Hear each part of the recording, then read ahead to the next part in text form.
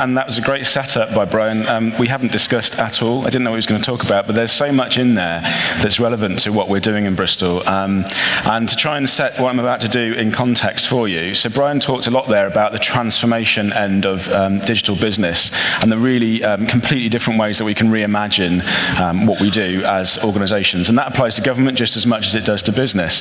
What I'm going to do is I'm not going to talk so much about that digital transformation, that complete reimagination of what a council might do. I'm going to kind of talk about a layer below that, which is a company called FutureGov, who are very influential in the kind of new thinking about digital in the UK. And they talk about government and councils in particular being kind of quite good at doing tweaks to our basic business model, kind of small changes, and that we are now getting better at transactional change. And what I'm going to talk to you about is transactional change and how we've used Liferay to do that. And then the third thing, and FutureGov talk about this as being absolutely imperative for government to get a handle on now, and as Brian was talking about it today, it's the same for business, is that transformational layer. So I'm not really going to talk about that, but I'm going to talk about transactions and that kind of core business of government and how we can make that better. And in a sense, what I'm going to be doing is I'm not going to go into the depths of how we've used Liferay. I'm really going to be talking about why. Why have we used Liferay? And I'm going to do that by telling you all about, first of all, the strategic context for digital services in Bristol, a kind of helicopter view, and then I'm going to dive into a specific service and give you a real kind of rich example, I hope, of what's the problem today. What happens in Bristol when you try to apply for a residence parking permit, and why is it difficult? And then I'm going to look at that as well as from the inside, the process difficulties for a city council, also the outside-in perspective. What is it that our service users really need? And I'm going to talk about how we found that out.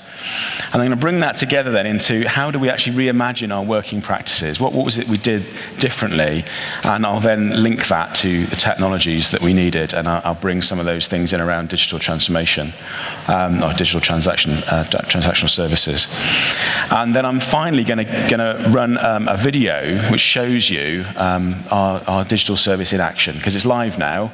So I can't kind of test it in front of you. It's got real data going through it now, real people applying for parking permits. So what we've got is a demo which was taken on the test system just before we went live with it. And I'll narrate it, I'll tell you what's happening in that and explain what's going on. Okay, so let's go on to the context then. So most of you will probably have some sense of this already, so I hope I'm telling you things that you already know. But basically, the context of change in government is massively important for why we're making the kind of choices we're making. So start off with Bristol. Bristol in many ways is a city with huge strengths.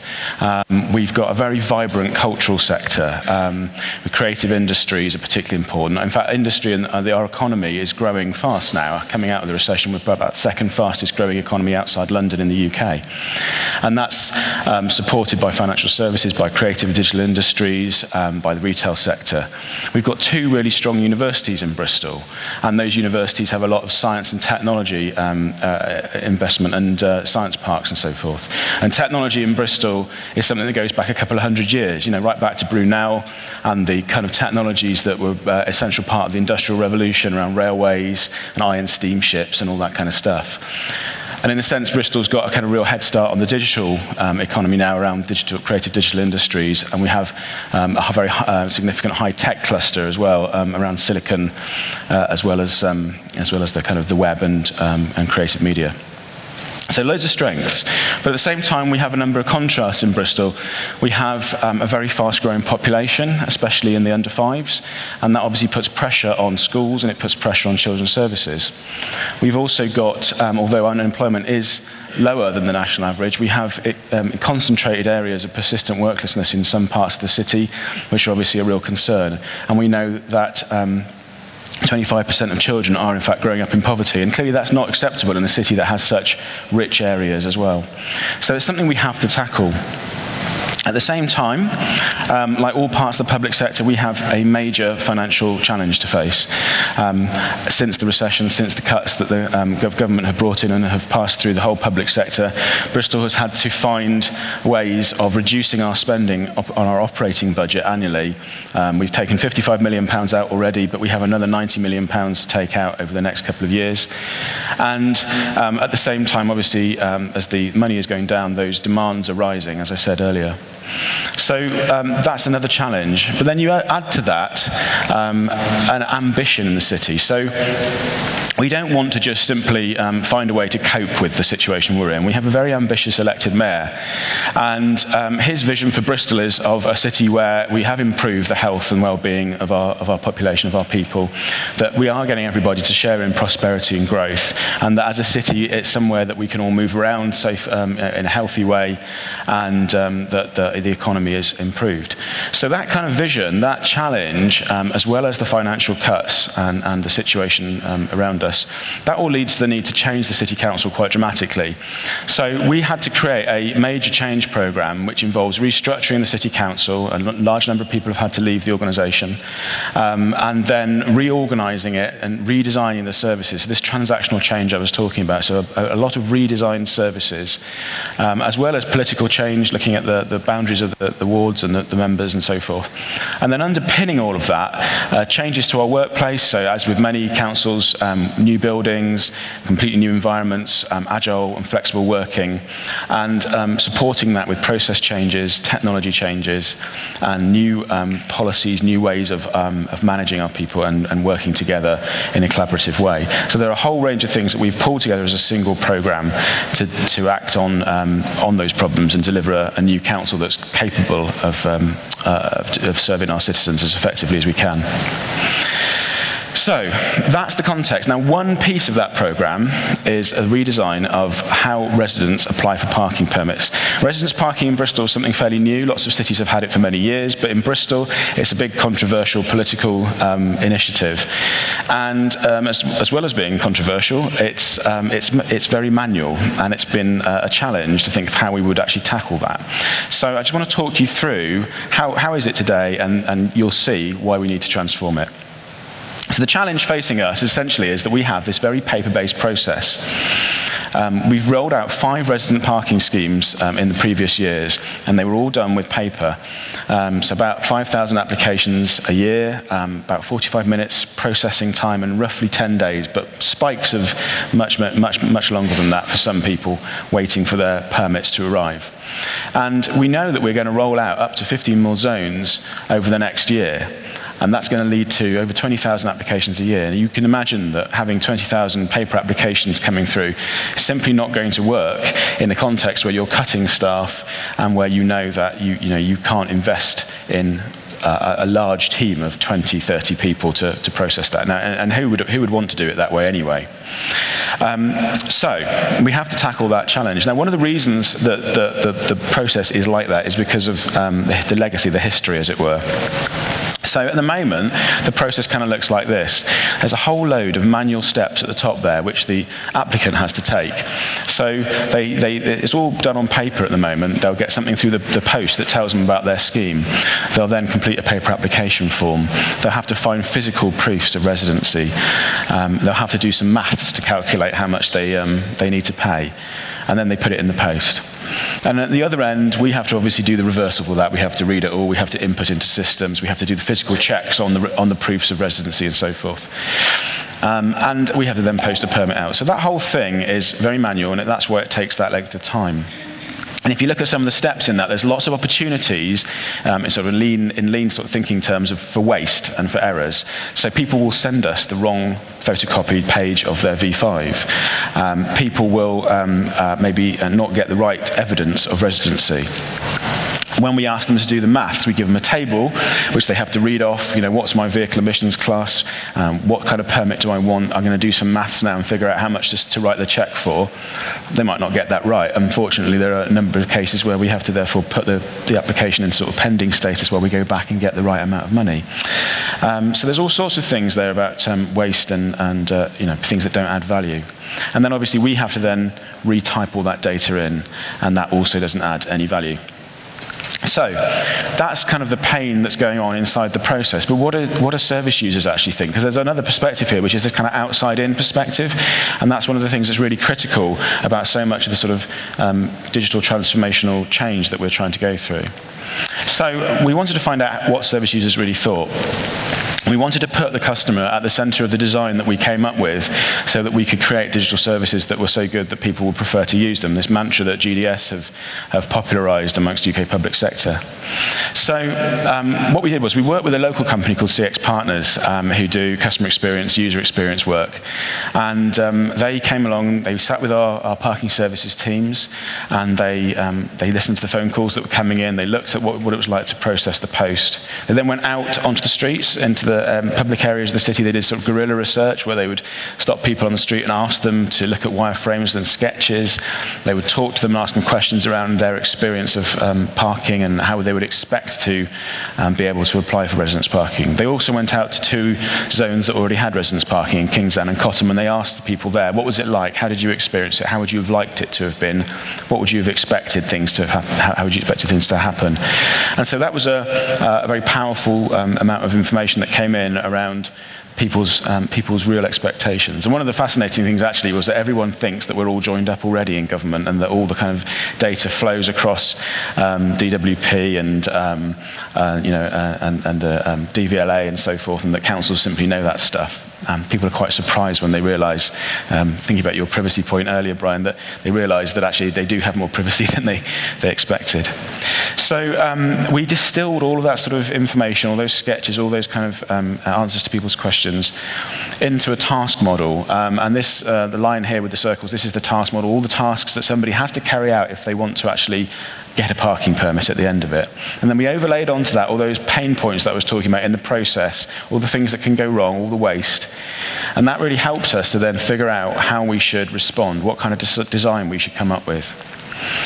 And so we were able to then to reimagine our working practices in terms of how they would meet user needs in a more effective way. We took that original process, which was, as I said, 10 days in duration, on average. And we basically stripped out all the waste. And we ended up with 2 main steps at the front end, both digitally labelled, some automation, and then finally posting a permit out. And we kept a physical permit because actually people's feedback to us demonstrated that there was a significant interest in having a very visible physical evidence that someone has got a permit, both because people didn't quite trust us yet, that if there wasn't a physical piece of paper in their car that we wouldn't find them, but also I think because they wanted to make sure that anyone parking in their road really was allowed to park in their road and had paid for their permit. So, we're still not quite able to move to that virtual permit idea yet. So that's reduced that time to about 3 days duration and clearly made that experience for somebody who's applied much better because they receive the outcome of their request much more quickly.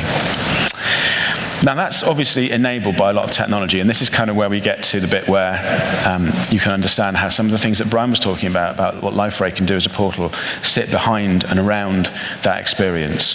So at the front end, finding out about applying and actually applying is all enabled by the new digital services that we've built in Liferay portal. And that's improved information, advice and guidance. It's a citizen account, and in fact there we've integrated Liferay with the OpenAM product from ForgeRock.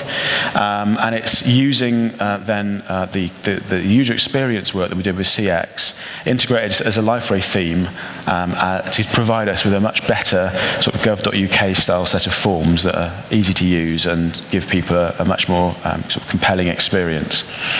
And then once they're actually in the process of applying, clearly there's a whole load going on in the back end where Liferay is then integrating with a variety of things through our enterprise service bus. So we're going out to Experian, we're doing checks with about the vehicle emissions data and the identity matching.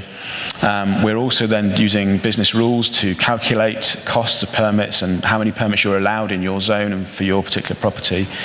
We're taking payments in line in the process through our payments provider, and then we're going on to record that case in the Salesforce CRM and make that available to the parking services team, who have to then obviously generate the permit and send that out. So obviously there's no rekeying involved in that.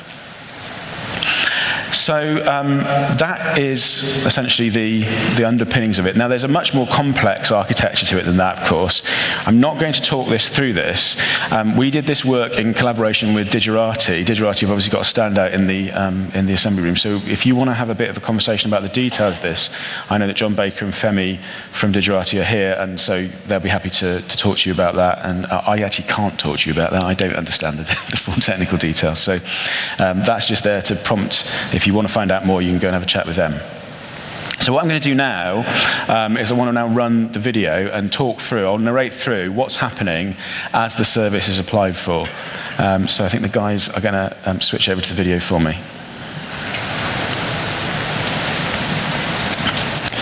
That's not the video.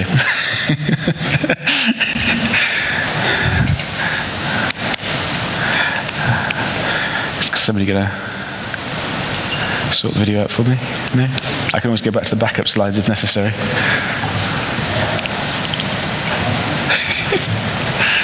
A few technical difficulties.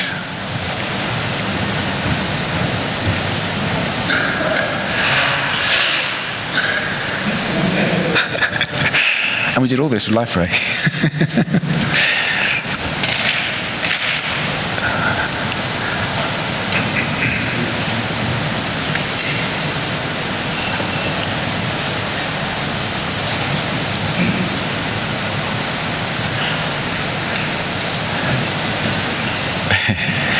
Aha, right, okay, back there. Shall I use the slides, guys, or are you going to find the video?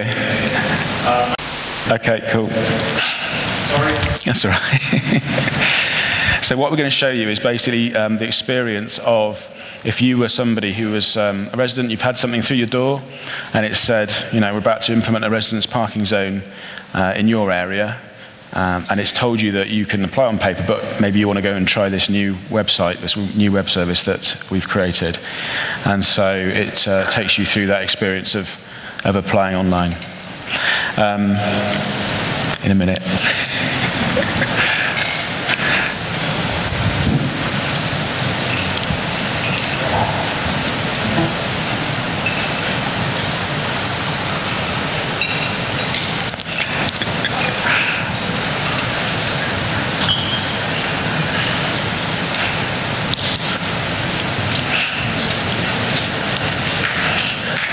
Here we go. Right, okay.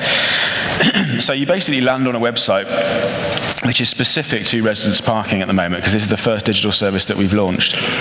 So one of the key things that we've done here is try to make this very clear, this kind of information and advice, this content very clear. It's about you. It's about you live in St Paul's area, and you can apply for residence parking here. It tells you exactly what you're going to need to find, so you can get your kind of information ready. You know that you're going to be providing proof of residency and also the vehicle details. So you start off by putting your postcode in. So obviously what we're doing here is integrating with our landed property gazetteer, which is also then checking against the matching set of data which tells us which addresses are actually in a parking scheme. So at the point that we click next here, this is going to go off and double check that. And it's also checking against rules that say if you've got off-street parking, that limits the number of permits that you're actually allowed. When it comes back, it's actually going to tell you exactly for your specific circumstances how many permits you can have. And this is one of the things that we found people were phoning us to ask. So hopefully we're trying to reduce the demand through traditional channels like phone and so forth. Once we've then moved on to sort of entering the registration number and so forth, we're also giving people a bit more assistance and guidance here. We had lots of people who couldn't photocopy the right page of the V5, so here we're showing them with an image and a ring. This is the number we're asking you to find. Once they've actually entered this data, and this is the point at which we're going to go off and we're going to use the services that Experian provide at the moment to check that this is a known identity at this address with this vehicle. Now, in future, and we've been talking to DVLA about this is a kind of service that is going to be provided through government departments, but at the moment, DVLA can't provide this service for a variety of reasons, and they're working on this in their digital transformation supported by GDS. So we've been discussing with them how we will iterate this and actually improve the cross-government communication that most people in the public already think we have. And what we're showing you here is an example where we've got two vehicles. And if you've got 2 vehicles, there's a difference in the cost of the permits. The first permit is calculated based on the vehicle emissions class, whereas the second one is a fixed cost. So if your 2 vehicles have different emissions classes, theoretically you could end up paying more on your first permit than you need to. So we've actually done the checking, and we tell people what the best allocation of cars to permits is, rather than actually taking extra money off them. So we tell them this here, and we show them that we've given them the lowest cost permits, but we allow them, if they want to change the vehicles around. You might want to have both cars on one permit so that you could be flexible about which one you use. So we allow people to do that, and we also allow people to pay in instalments. So we've now moved on, and we've offered to give them visitors permits, so they've applied for some visitor permits. And then again, we've moved on to an order summary. Now, obviously, in a lot of sort of transactions that you experience on any other kind of business, you will get this kind of typical kind of shopping cart experience. You'll get this kind of summary screen. Government transactions haven't typically done that kind of stuff. So we're trying to take patterns wherever possible from things that people have experienced before and apply them to government services and make it really easy to use. We're then doing a soft registration for a customer account. So once you've done this, once you've applied for a permit, you've ended up with a citizen account with Bristol, which we can then start to build on. At the moment, obviously, it only has one service in it, but we can start building on and making that valuable to people as they interact with us, so that we can obviously then, as the next service that they might come to, we already know who they are, and we can start building that profile for them. We do then obviously run into some of the privacy things that Brian was referring to, and actually one of the other things we're looking at now is thinking about personal data stores and talking to people like MyDex about how that might work in interacting with our platform here. So then we're going to go off now, and obviously from within Liferay here, we're now actually going to go off to Capita Payments. Now obviously we're on a different site here. This is actually presented by Capita, and we've simply made this look as near as possible to the look and feel of the Liferay portal. But it is working in line in a way that the payments engines in councils typically aren't. A lot of the time, if you go to payments on a council website, you may have had to pay a parking fine. At some point, you usually find yourself on a page which is completely separate from the council website. You usually have to enter all your data there. Even if you might have already told the council website that you're looking for a parking fine, you probably have to select that again. Obviously, what we're trying to do here is put this in line in the process, draw the data through, so the whole thing feels as seamless as possible to the customer. And all the normal kind of experiences you might have paying online are also obviously available here. This is just a straightforward process, something you would recognize from anything else you've done. And then at the end, another key thing is a very kind of clear and hopefully confidence-building confirmation that that's worked, that we've got everything, and that you'll get your permit in the post in a certain number of days. And again, this is trying to deal with the fact that in a situation where we have the money's disappearing, we can't afford to handle requests that have been caused by waste and by failure. We need to stop people needing to phone us because they don't feel confident. And so this is all about building that sort of confidence. So all of this work's been done, as I say, inside Liferay, integration with a variety of other systems, and it is live now. And we are having people apply through that channel, and we're obviously going to be rolling that out across all the other residence parking zones. And that, I believe, is the end of that video. So thank you very much for that. And I don't know that we're taking questions now, but I'll be available throughout the day. I'll be here all day listening to the other talks and be around during the sessions. So be very happy to talk to anybody later on. Yeah, thank you, Gavin. Okay, Can we cheers. give Gavin a hand? Yeah, if you don't mind.